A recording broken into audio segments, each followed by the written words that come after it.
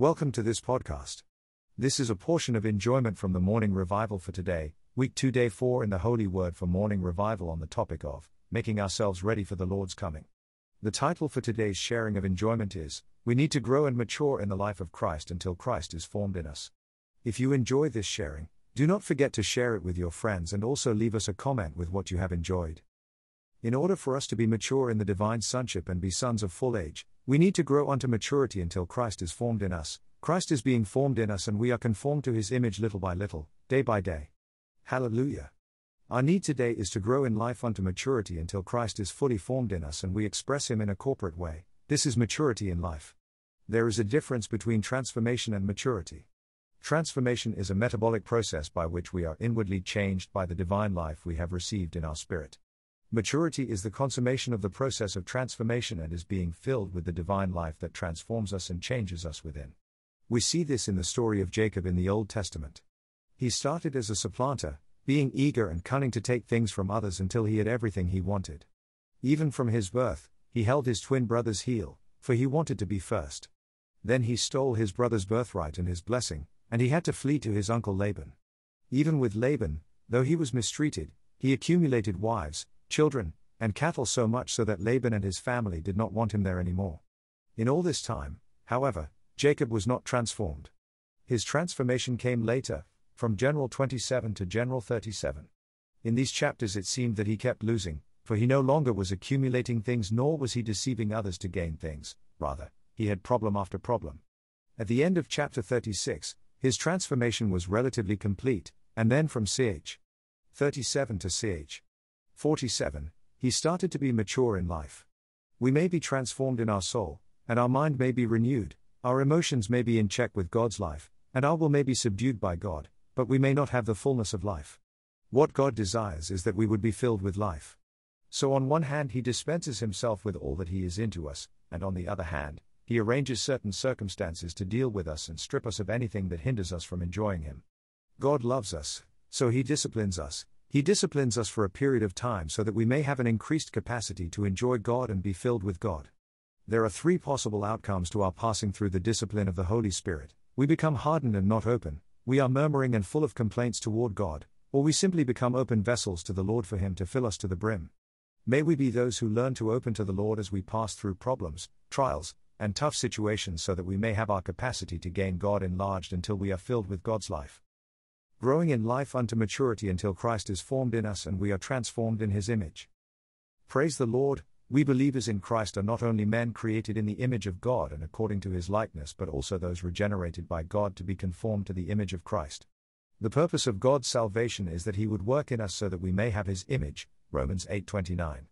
We need to grow in life unto maturity until Christ is formed in us and we are transformed in his image. To be mature in life is to have Christ fully formed in us, to be fully conformed to the image of Christ. Day by day we need to behold the Lord, spend time with him, and reflect him, so that we may be transformed into the same image from glory to glory, even as from the Lord's Spirit, 2 Corinthians 3:18.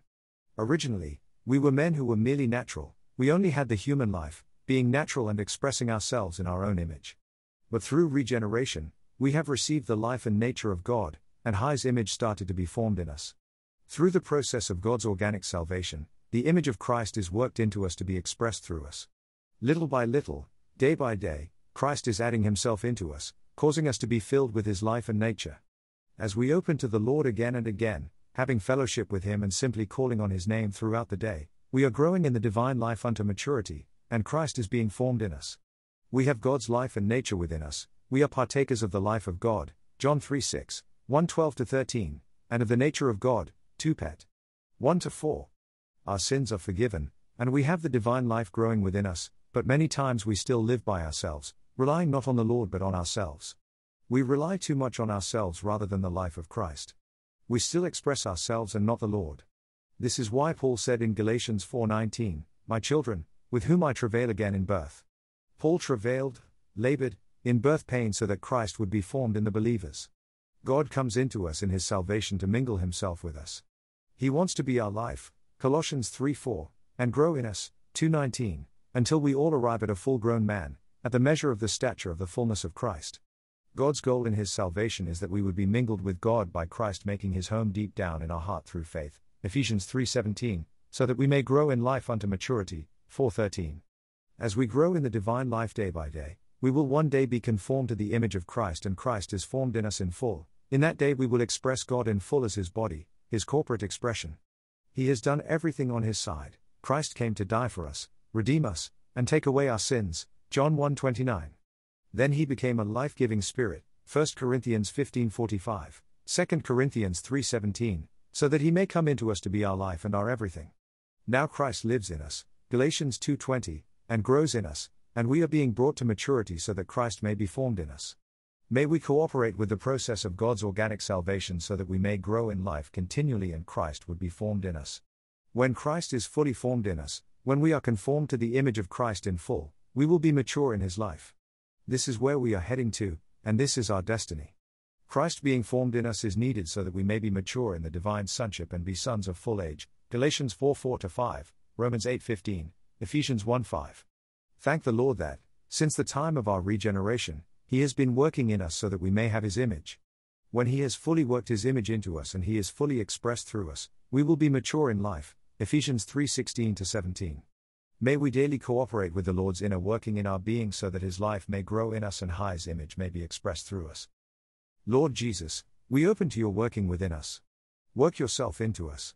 Mingle Yourself with us and mingle us with You. We want to grow in life unto maturity so that Christ may be formed in us. Amen. Lord, conform us to Your image. Transform us inwardly and conform us outwardly to the image of Christ so that we may be Your corporate expression. We just open to Your inner operating in our being. Work Your image into us, make Yourself at home in all our heart and conform us to Your image in emotion, mind, and will. Lord, saturate us with Your Spirit. Fill our whole being with Yourself. Grow in us unto maturity so that Christ may be formed in us and we may be conformed to the image of Christ in full. Our need to grow and mature in the life of Christ day by day. The New Testament reveals that all believers in Christ need to grow in life unto maturity so that Christ would gain the body of Christ, the corporate expression of Christ. Just as a baby is born and grows little by little, day by day, we believers in Christ were born of God and need to grow in the divine life unto maturity day by day. The life of Christ in us has to grow. Sadly, however, many Christians do not even know that the life of Christ is in them, and they do not cooperate with the Lord so that His life in them would grow. If we don't grow and mature, we will remain in a childish stage, and we cannot achieve God's purpose. Those who don't grow and mature in the life of Christ cannot apprehend the word of righteousness, which is like solid food, Hebrews 5:12-14. They cannot comprehend the revelation of God's deeper word and therefore are unable to participate in God's New Testament economy. It is so sad to see that some believers in Christ do not grow in the life of Christ. Years pass by, but there's no inward growth of Christ nor is there a conforming to the image of Christ. Such ones are not able to comprehend God's economy, they do not know how to cooperate with God in His economy. The wisdom of God's economy can only be spoken to those who are full grown, 1 Corinthians 2:6. May we grow and mature in the life of Christ day by day, not missing one day of growth in life. May there be an increase of the element of God in us until we mature in the life of God and Christ is formed in us in full. As we grow in life, our mind is renewed, and we can comprehend the wisdom in God's economy. As a result, we can enter into God's economy and participate in God's economy. Furthermore, we can be built up with the saints in the church as the body of Christ, and we will function in our measure for the building up of the body. Our growth in life unto maturity will cause us to have many functions and to participate in the building up of the church. But if we don't grow, if we remain infantile, if we are still babes in the Lord, we will be easily tossed by waves and carried about by every wind of teaching, deceived and led in craftiness with a view to a system of error, being tricked by Satan, Ephesians 4:13-14. O Lord Jesus!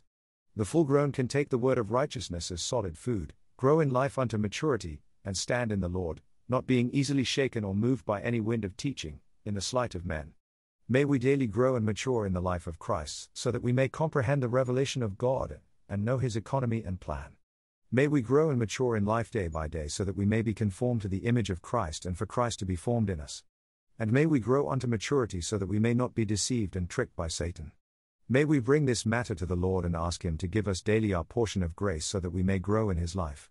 May we open to Him day by day so that He may work in us and work Himself into us so that His life would grow. We cannot make ourselves grow, but we can open to the Lord. We cannot cause the growth, but we can come to the Lord in prayer day by day so that He may grow in us, increase in our being, and spread from our spirit into our mind, emotion, will, until our whole inner being is saturated by Him and we are conformed to His image. Lord Jesus, grow in us today. Cause us to grow and mature in the life of Christ a little more today. Grant us today's portion of grace, dear Lord, so that we may grow in life unto maturity. We do not want to remain babes in the Lord, infantile Christians who are not able to comprehend the deeper revelation in God's Word. O Lord, grant us to see a vision of your eternal economy. We want to participate in your economy. We want to grow unto maturity so that Christ may be formed in us and we would be conformed to the image of Christ. Amen, Lord. May all believers in Christ seek the growth in life unto maturity day by day. Grow in us little by little, day by day. Save us from not growing in life. Spread into our mind, emotion, and will, and saturate and fill our entire inward being with yourself until Christ is formed in us.